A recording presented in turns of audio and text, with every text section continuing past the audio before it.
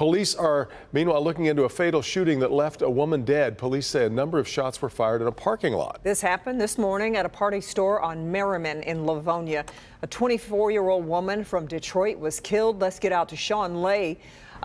Sean, what do we know now? We know this was a shootout, a wild shootout between two women, store customers, popular store there in Livonia. Here's what we've been able to piece together. This is the Nichols Party Shop, a very popular party store on Merriman, right off of I-96 in Livonia. Inside today, regular customers tell me they can't believe their favorite shop is now also a murder scene, saying what happened here early this morning is truly senseless. Livonia police tell me that a 27-year-old woman from Redford is dead.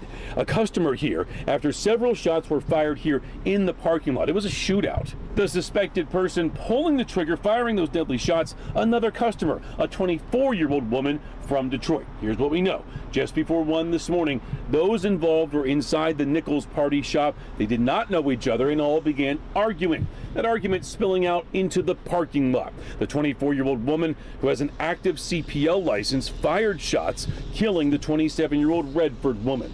A person with that victim from Redford has an expired CPL license and fired back, hitting the woman from Detroit and someone she was with. They suffered gunshot wounds as a result.